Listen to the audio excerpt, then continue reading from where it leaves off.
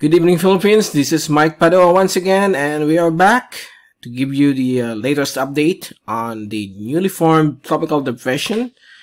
And this is for today, Tuesday evening, April 13, 2021. So let's begin with our update. And here's the latest fast animation.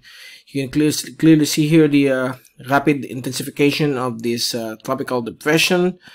And it's likely by tomorrow morning, maybe it could become a tropical storm based on what we see on the latest 3-hour satellite animation. However, while we are making the latest storm track for Typhoon 2000, the forecast is still somewhat conservative, especially the wind speed. The forecast wind speed, so it's likely to rapidly intensify, and there is a possibility that this system will also become or could become a super typhoon based on past April storms, and the computer models continues to show a very strong tropical cyclone moving across the Philippine Sea. And we're going to show you what will be the effects towards the Philippine Islands for the next few days, particularly this coming weekend. So as we focus now on our zoom in satellite animation from windy.com, this dark gray is the outer rain bands and the inner rain bands of the system as it continues to rapidly intensify. If we look at the infrared, those are very strong, severe thunderstorms around the circulation of tropical depression. It's now given a tag ID by Joint Typhoon Warning Center of the United States as 02W, the second tropical cyclone for the Western Pacific. So W stands for Western Pacific. And if it does enters the Philippine area responsibility, it will be known locally or domestically by Pag-asa as Bising. Okay? And if we notice it, there are some trough already. Let's change it to blue.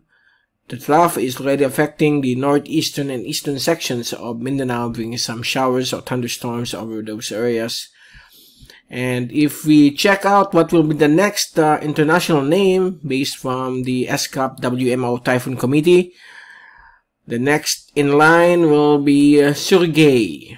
And Surgay is taken from North Korea. So North Korea is also a member of the SCAP WMO Typhoon Committee. And if we look at what Surgay means, it's a kind of eagles. Okay, so here's the latest initial storm watch track number 1 from Typhoon 2000, which we issued at 5 p.m. So based on our position as of 5 p.m., it's here. And for the next 24 hours, it will move very slowly either to the northwest or north. Just here, very close to Yap. And it will bring stormy weather over Ulithi, Yap, and portions of Palau here in the western Micronesian Islands. And it's likely to become a tropical storm either tomorrow or on Thursday afternoon.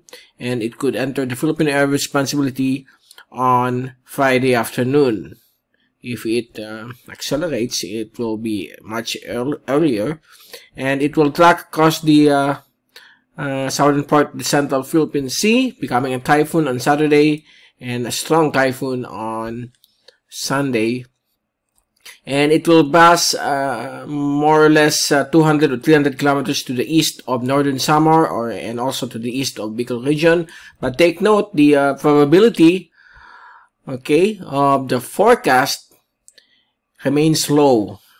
Okay, so no need to be alarmed yet.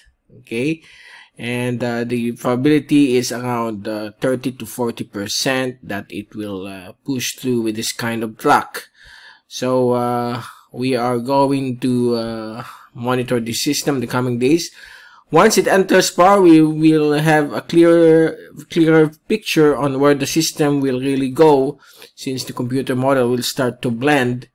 Now, here's the zoom in. And if we look at our Typhoon global models, so we are basing it on the close to the European model, in between the American model. So our track is somewhere, our track is somewhere here. Okay, and then it will recurve.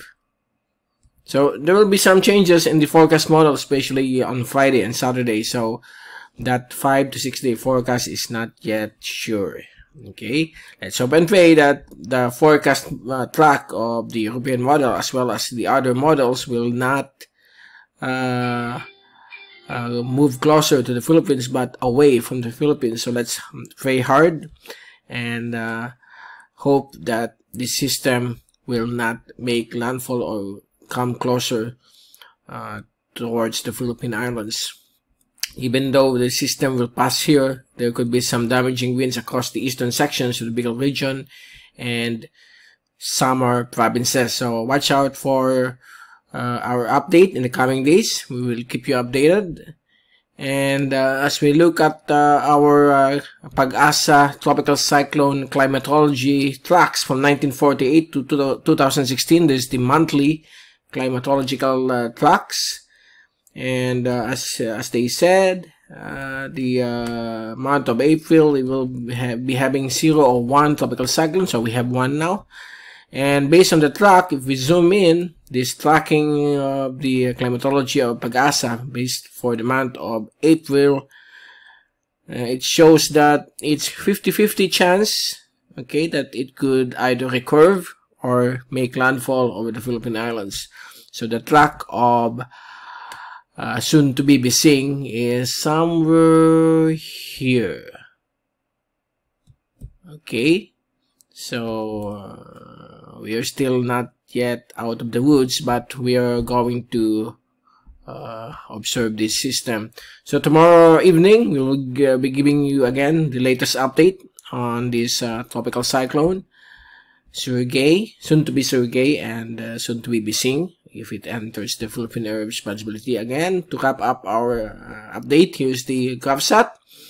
We just have a northeasterly surface wind flow affecting Bicol, some provinces, and that's it. The rest of the country will remain fair to cloudy skies with isolated rain showers and thunderstorms, particularly over areas of Visayas and Mindanao. Oh, by the way, I forgot to mention the trough of tropical depression, and it's affecting northeastern Mindanao and eastern Mindanao. So that will be for the next 5 days until the system moves closer.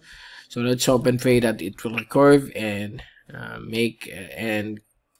let's pray that it won't make any landfall or damage towards our country.